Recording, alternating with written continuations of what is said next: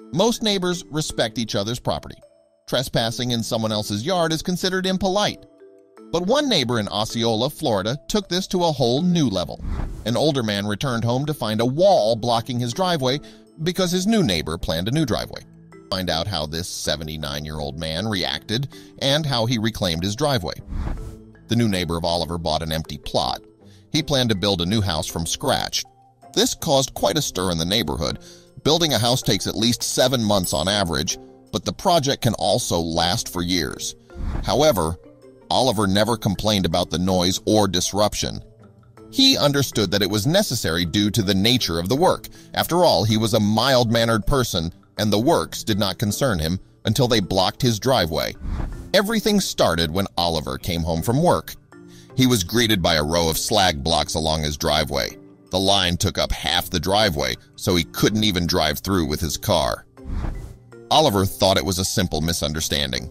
Since the neighbor was on the construction site, he decided to go and talk to him directly. He said he was building a new driveway. In other words, it was now his driveway, not Oliver's.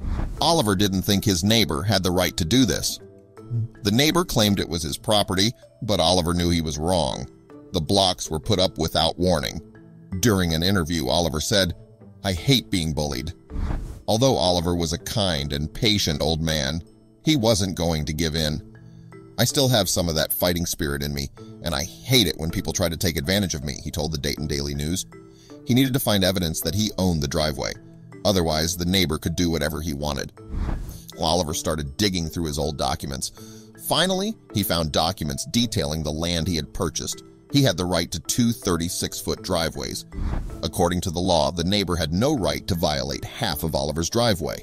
After finding evidence that the driveway belonged to him, he showed the documents to the neighbor. They had several conversations, but the neighbor did not change his position. He still wanted to use Oliver's driveway. The elderly man was surprised. He could not move the blocks himself, and his neighbor did not want to comply. Having no other choice, Oliver made his story public. He shared his struggles with Channel 9 News. The story spread from Florida to the rest of the United States. Journalists were very interested in Oliver's dispute with his neighbor. The story did not paint Oliver's neighbor as a law-abiding person. "He said he was a pastor or something," Oliver said during an interview, "a godly man. But I don't think his behavior was very Christian." While everyone agreed that the neighbor was at fault, the whole neighborhood also got bad press. Why didn't anyone help Oliver move the blocks? Why didn't they intervene? Despite all the bad press, Oliver's neighbor stuck to his guns. Since the house was still under construction, he wasn't there very often. Since Oliver had no way of contacting his neighbor, no phone number or address, he turned to the media again.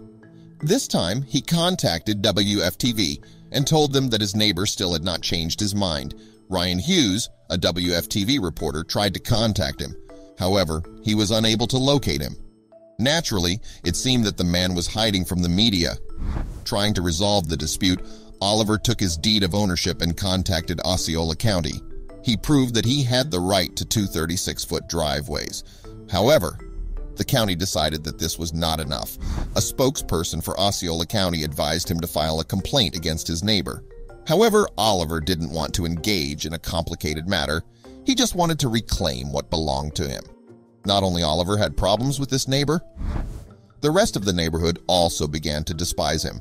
The man in question hadn't moved in yet, but he had already managed to bring bad press to the town.